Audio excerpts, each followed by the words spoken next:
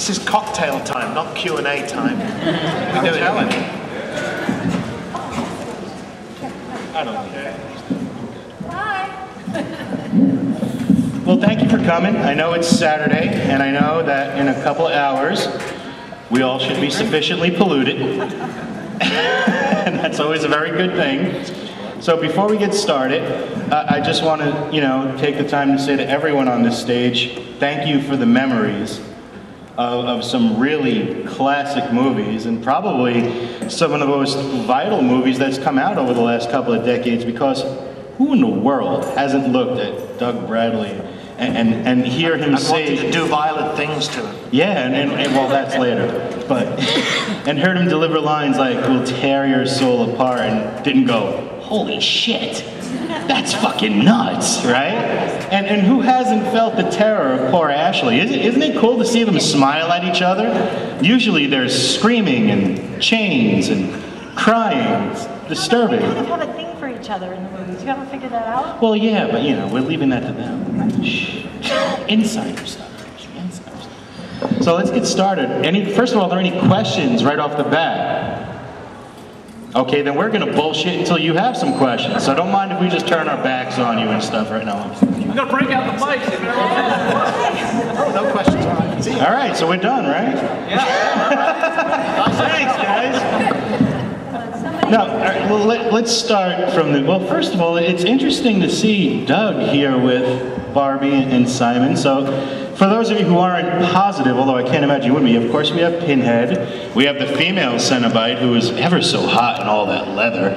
And then we have the diet superstar here. He played Butterball, and you can see he's looking dramatically thinner. And you know what? Oh, you look very similar to Butterball. I do, man. You see? That's why they had me doing this. I had to bring some familiarity to it, since you guys look all normal and stuff.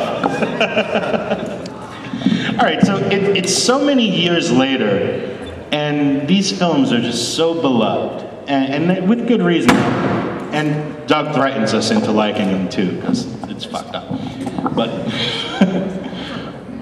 starting from Simon, what do you think it is about these movies that really have lasted and have such staying power and has turned into really a modern classic franchise in terms of horror? I suppose it's Clive's fantastic imagination, but also his amazing attention to detail on all of the films. One of the things I really remember is the jewellery. They had a jeweller on the Hellraiser films who made all the torture implements that we had hanging around our belts, but also did the jewellery that went through your cheeks. And you very rarely saw them in any detail in the films, but it was that attention to detail. And the handles of all the torture implements hanging on my belt had wonderful little inlaid scenes of people being tortured, none of which was ever seen, and those implements have disappeared into the ether, so nobody ever saw them. Yeah, but also the intelligence. It was the first time that it was an intelligent horror film in an age that was going very much towards comedy and a genre that wasn't going to take itself very seriously. So this was something that was going to take itself very seriously, and expect the audience to also go along on that journey too, and maybe think a little bit about all these issues. I agree, actually. I think there's a courage in them, and I think that there's an intimacy and a kind of raw truth. Looking at it as an adult, I was like, oh, holy shit, because I didn't realize when I was a kid doing it that the content was what it was. But I do, I think it told the truth, and I think it wasn't afraid to stay in a very small, confined story.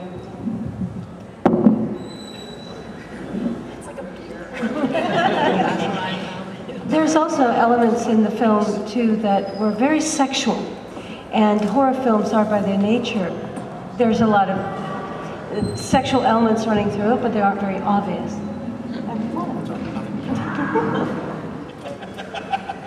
You disagree with that? No, just exciting. Oh, sorry. I just, and this sort of Julia walking through and having little sort of flashbacks to her sexual thing with Frank, and you could just feel her re-experiencing it in the first one. And that was, again, a very explicit thing that was not really seen in horror films before that, I thought.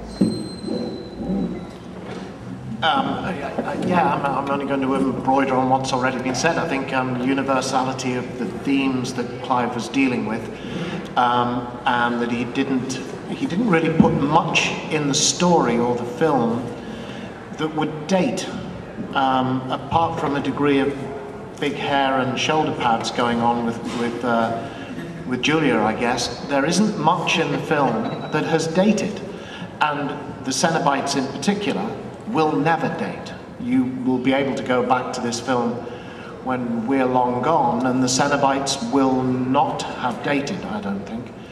And I think that's one of the reasons why it's clear to me, and it's surprising and absolutely gratifying, that there's a new generation finding these movies all the time, and finding them as fresh as we all did when we first saw the film 20 years ago.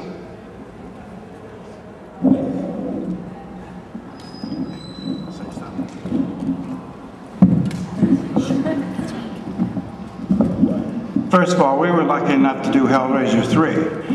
And these people had already set the groundwork for Hellraiser movies. So people are ready for another Hellraiser. And if Hellraiser 3 was a hit, it's because these people set the groundwork for Hellraiser 3. We had a really good time making it. Doug was there. It's probably the first time we made, it was the first time they made a Hellraiser in the United States. We made this down in High Point, North Carolina, and the surrounding area. My wife and I were the location casting directors in addition to being in the movie. And it's been a wonderful thing for me. It's been a good ride. I love being the priest in it. And you can thank these people for the Hellraisers. They give the start, and it's just flowing from that.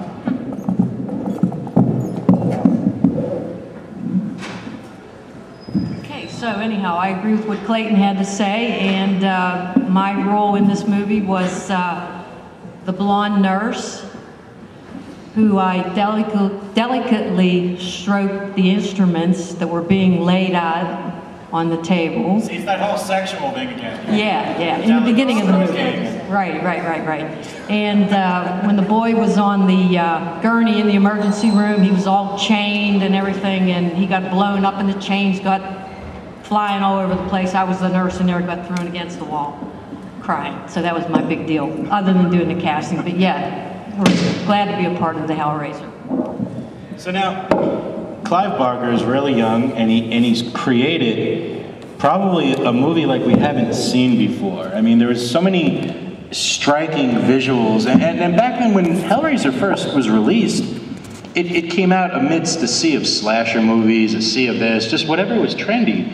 And then here comes a movie that literally broke every fad. I mean, just went against the grain completely what we're used to seeing in the movies. Now, when you got the script and you took a look at it, had a chance to read through it, I mean, what was some of the stuff that went through your mind? Like, wow, this is good. I mean, did you know it was going to be or turn out to be as special as it was?